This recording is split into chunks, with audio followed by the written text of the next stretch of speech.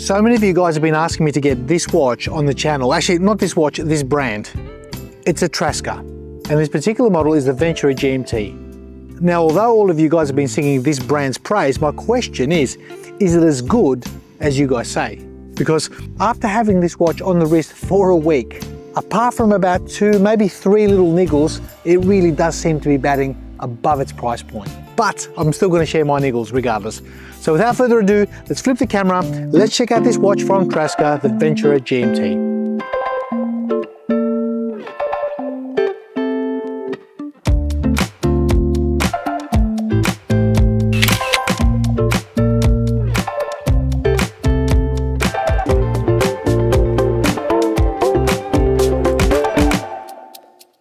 Now straight off the bat, what I like about this watch, it's a traveller's GMT and it's not taking any inspiration in its design from a diver. And that's a good thing in my book. I've really found the watch extremely functional throughout the week, very practical, and it's got a form of elegance about it. It seems to be very well built and at the same time offering practicality, versatility, and with that hardness coating on the case and bracelet, I've had no issues regarding getting this watch scratched up and actually using it anywhere. So that's been a big plus.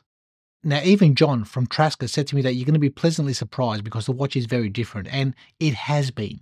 That said, there are 3 things about this watch that I question personally, and I'm going to share that with you guys in the gripe section. But overall, it has been a very beautiful watch to wear. Very easy on the wrist, easy on the eyes, especially that steel blue dial, which is lacquered. I think the color tone is lovely, and the overall appeal as a practical functional tool, it's been great. Now you saw the pop-up, Traska has sponsored this video, so I will of course leave a link in the description section. If this or any of their other watches interest you, feel free, check them out. Now diving into the specs of the watch, I measure a case diameter of 38.5 with a case height of 12.4. The lug to lug is exactly 46 and a lug width of 20. Now both crowns are 6.4mm, they're signed, they're screw down, and the watch also offers 150 meters of water resistance. And the total weight on the supplier's bracelet sized to my 18cm wrist, I measure exactly 134 grams.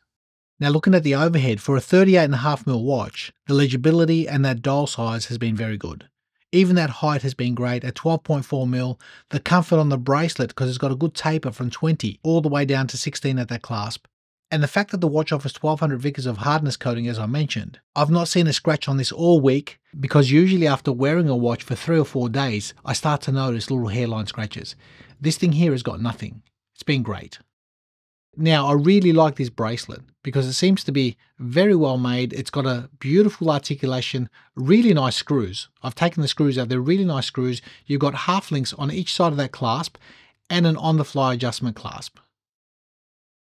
Now looking at the overhead of the watch, you can see there's 2 crowns, one of the 3, one of the 10. And both of those crowns are screwed down, which is great. So the watch offers 150 meters of water resistance. Now I mentioned that the watch is a traveller's GMT, so by unscrewing the crown, popping it out to the first position, and by turning it backwards and forwards, as you can see, that hour hand progresses. It also changes the date backwards and forwards. So it's a proper traveller's GMT and not dissimilar from our Grand Seiko in its functionality. Next, you've noticed I've turned the watch upside down. I'm right-handed, so I'll unscrew the crown. As you can see, there's clicks. There's little notches or clicks as that rotating bezel goes around. You can lock it to a particular place, push the crown in, screw it down, and that's not accidentally going to move out of place. Now, if I turn the watch over, you notice there's a solid case back. Very minimalist.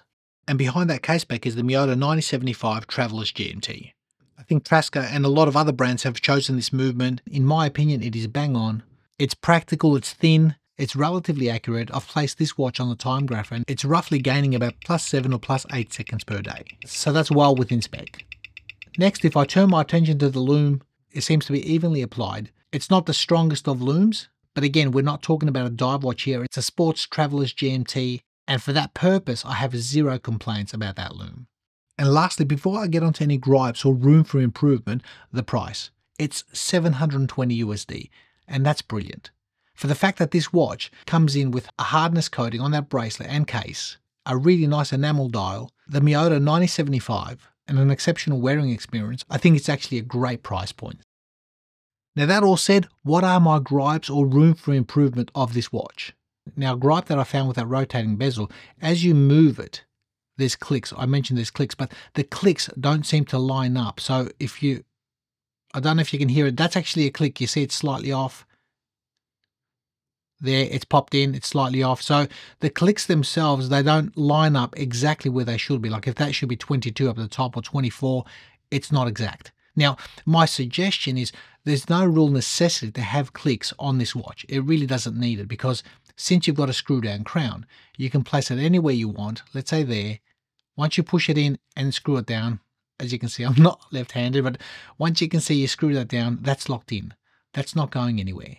So it really, the gripe that I have with the observation, Traska really could have omitted those clicks. They don't seem to be bang on in lining up. The second gripe I do have with this watch is the placement of that crown. It's at 10 o'clock. Some people might find that a little bit annoying. It's very similar to an Omega Seamaster 300 with their helium escape valve. For me, having a screw down crown on this side to adjust that bezel, I've had to turn it around throughout the week, unscrew it, adjust it, and away you go. Now, I've had a couple of Seiko Alpinists in the past with a similar system of a rotating bezel, and the crown has been here, which has been good. So having it on the right-hand side would potentially be nice. But even in saying that, do we really need a rotating bezel on a watch to offer a third time zone? I'm happy with 2 time zones. That's my personal gripe. I'm actually happy with 2 time zones on this watch. I think it's fine. Omit that altogether. Away you go. It's simple, it's clean. Bob's your uncle. And even on my Grand Seiko, which offers 3 time zones, I've never used the third. So for those looking for that extra functionality, it's there, but bear in mind that screw down crown is at the 10 o'clock. If you're ambidextrous, fantastic. If you're not like me, it's a little bit frustrating. And my final gripe is with that clasp.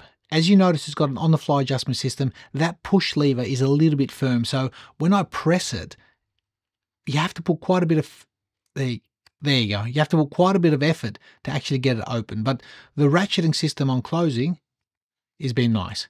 So in opening it, it's a bit firm, but in closing it, it's nice. So that might loosen up. I'm not sure. I've had it for a week. It seems to have gotten a little bit looser, but I think through usage and over time, that might fix itself up. But sharing it nonetheless as a gripe/observation.